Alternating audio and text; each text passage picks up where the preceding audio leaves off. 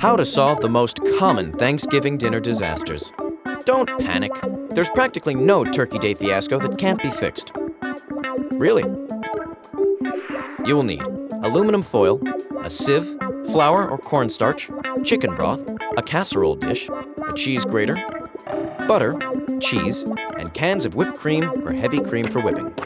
Optional: salt, soy sauce, fortified wine, port, or bourbon, and chicken stock. Step 1. Forgot to thaw your turkey? Put it, still wrapped, in the sink or tub and covered with cold water. Replace the water every half hour. It will take about 30 minutes per pound to thaw completely.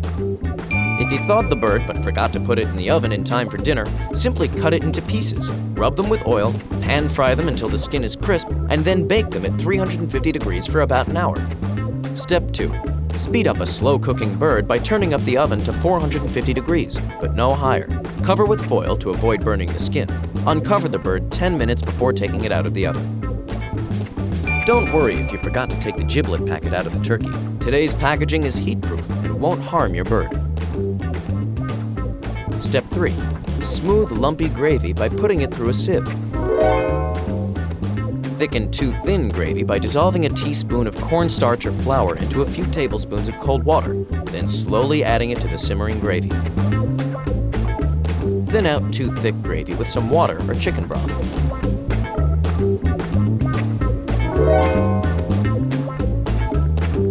Spice up bland gravy with salt, soy sauce, pepper, chicken stock, and/or a dash of fortified wine, port, or bourbon. Step 4. Moisten dry turkey by putting slices into a casserole dish, covering them with 2 cups of chicken broth that you brought to a boil with some pan drippings, covering the dish with foil, and baking it for about 10 minutes.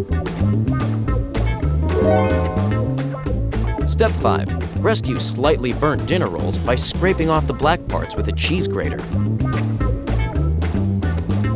Step 6.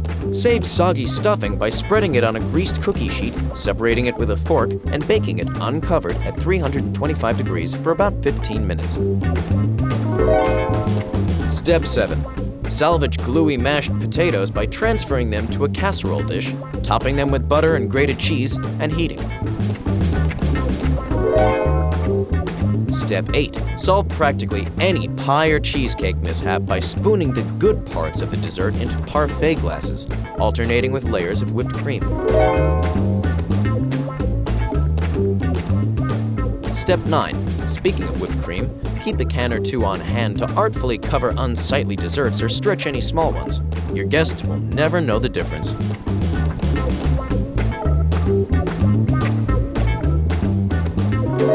Did you know the Butterball Turkey Talk Line, established in 1980, is mostly manned by home economics teachers?